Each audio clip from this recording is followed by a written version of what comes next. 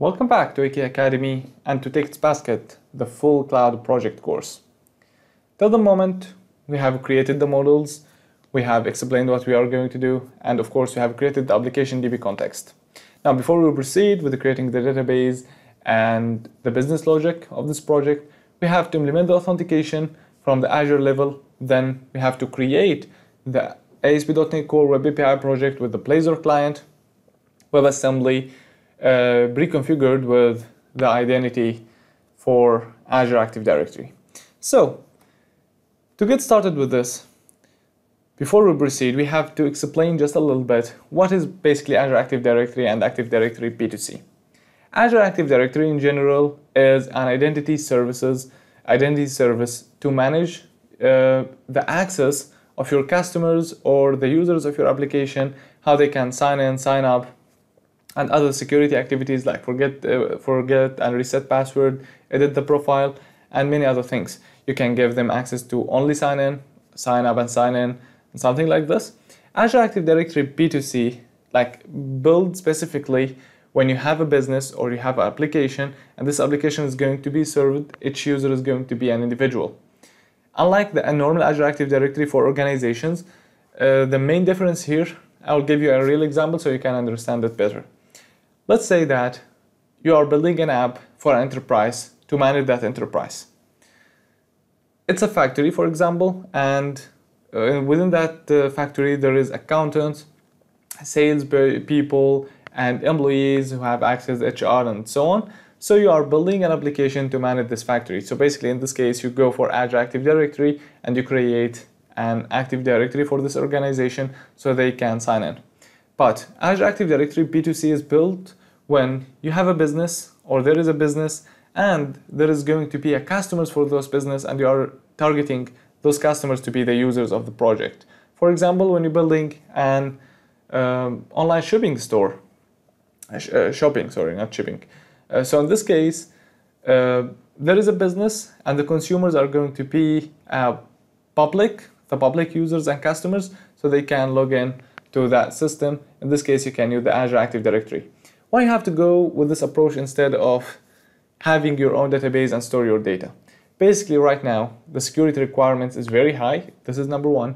Number two, trying to satisfy the user with a very great experience is not that easy to build, and it requires a lot of time, a lot of efforts, and money as well. So in this case, you directly go to Azure Active Directory or such a service because they are managing all of this for you. It's very scalable. Even if you have million, hundred, thousand of users, million, 10 million, the service is going to be very flexible, very scalable, very responsive. You will not have any issues. In addition to all of this, you have very control over your customers and users. In addition to all of this, it's very secure because it's built by an organization and it's a full project. A lot of employees is working on it. They are updating it every time. So while if you want to build this by yourself, it's going to be very time consuming and very tough process, and you cannot, or maybe you can, but you need a lot of resources to make it in the level of security for the Azure Active Directory. So this is going to be very easy. You will see right now how within 2 or 3 videos of a few minutes you are going to set up a very complicated, advanced authentication system with just a few steps. So let's get started. But before we move to Azure, let me just explain the process, how it's going to be.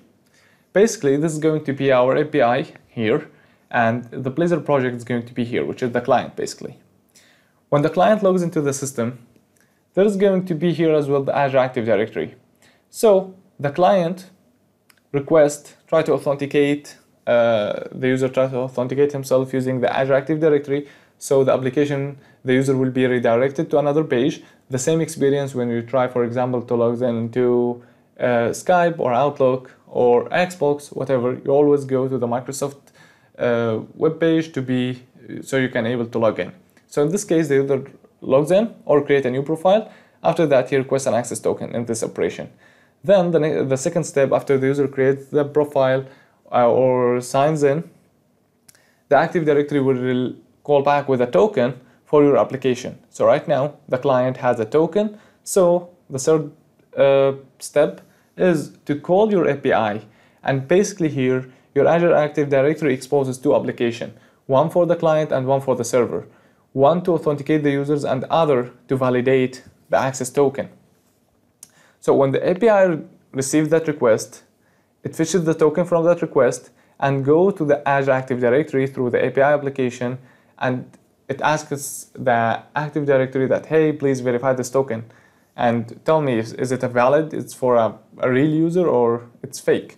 So then the Active Directory will try to validate it. If it's valid, it will say, okay, yes, it's a user and it's valid, it's not expired, and those are the info of this user. So then the API gives you access to that resources, goes back to the client from your API.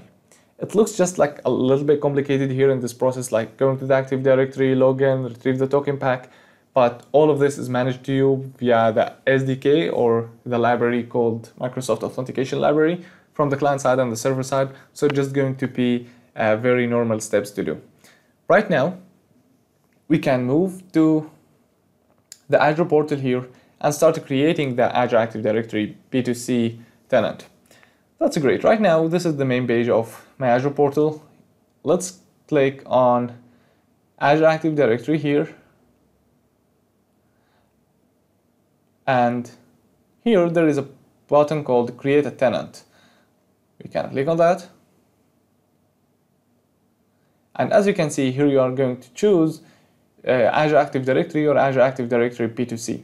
So we need to create an Azure Active Directory B2C. Let's click right now on Next, Configuration. So we have to give it an organization name, then a domain name. So the organization name is going to be TicketsBasket, like that. Okay, it's valid and exists. Right now the domain name is going to be ticketsbasket.onmicrosoft.com. So let's type TicketsBasket. Okay, yeah, great, it exists. Right now you can choose the country. I want all my data to be in the United States, and this is everything you need. We can click Review and Create, and create. Okay, the tenant has been created successfully. We can right now click on this and I'll click on the resource, and it will switch my directory. Or when you refresh that page, okay, you can click here on the top right on your profile in general. You can click on switch directory, and here you can see all the tenants you have. So you can switch for it by clicking on TicketsBasket, the name of the organization, and right now you will be redirected to that. So it's basically now all the resources going to be within this Azure Active Directory B2C. This is the domain name, and these are the app registrations we are going to use in the next video to create the application that will give the client and the API access to this Active Directory, the users, the role and administrators. But before the end of this video, we have, if you remember at the beginning, we have said you can manage the sign in, sign up, reset password, and this stuff. Here in the Azure Active Directory B2C, you have to define this as user flows. So you have to click here, you define this on the level of the Azure Active Directory, then you create the applications for each client you want to give access to this tenant. Great. When you open the user flows here, you are seeing there is no policies for the sign in, sign up, or reset password or whatever. Let's click on a new user flow. Okay. This is the user flow type that Azure Active Directory B2C provides to you. Sign up and sign in. In this case, you allow your users to sign up and sign in at the same time. Profile editing, reset password, only sign up, sign in, or sign in using resource owner password credentials. What we are going to do for this project, we will use sign up and sign in and reset password. So to get started, I will click on sign up and sign in. Then here you have to choose the version. Recommended is the new one. It's the next generation and latest features. You can click create. Okay, you have to give this policy a name. So I will call it sign in up, like this. Right now you have to set the identity provider.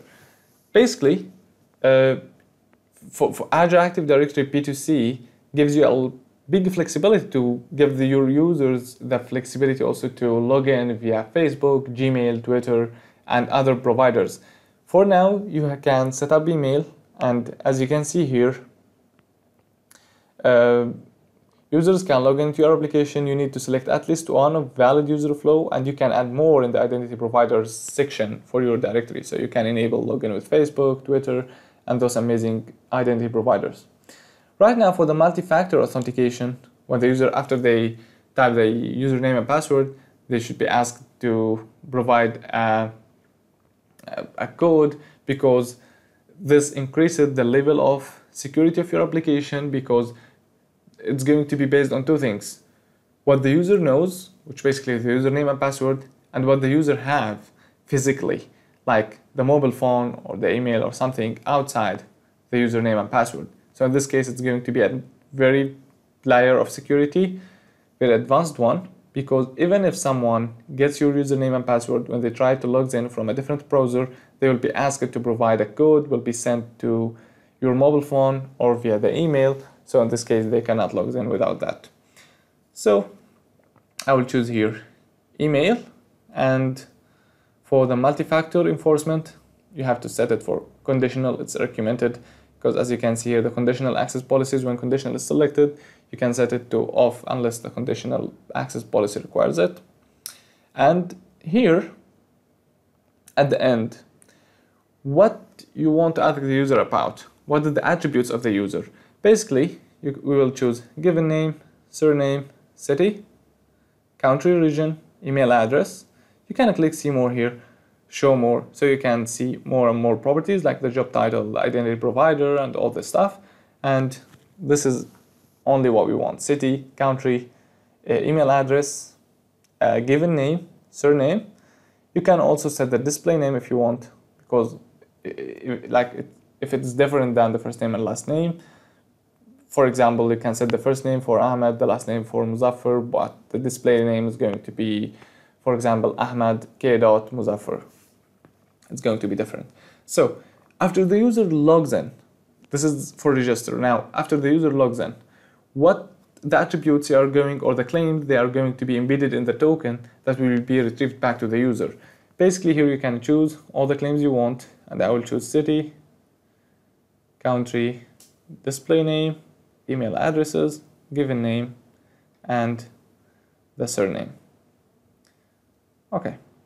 The idea here is this one is disabled, because when you're registered, you can set only email address. But after that, yeah, you can add more and more.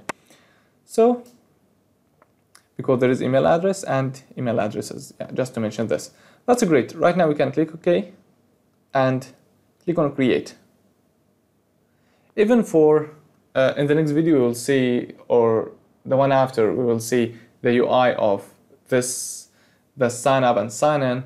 So you can customize it and add your own application branding. This is what we are going to do for the TicketsBasket. So right now, if we open up this policy here, as you can see, the user attributes, and here we have the page layouts and the languages if you want to customize the branding and to support multiple languages. That's very easy to do. So we'll leave it for now. Right now we can go back to the Azure Active Directory user flows, and I will click on new user flow, choose password reset, recommended as well, click create. Now let's give it a name, reset password by email, and make the multi-factor authentication by email as well. And here we have to set the return claim.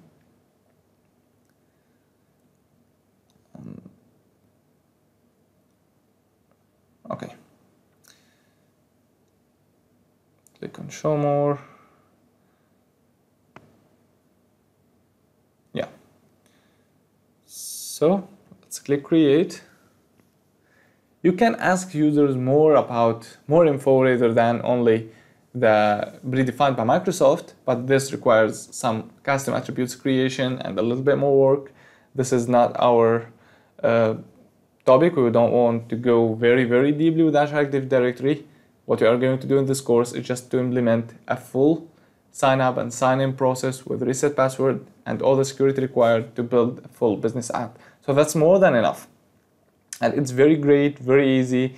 When right now you follow the steps, it's going to be a very interesting process and very powerful at the same time.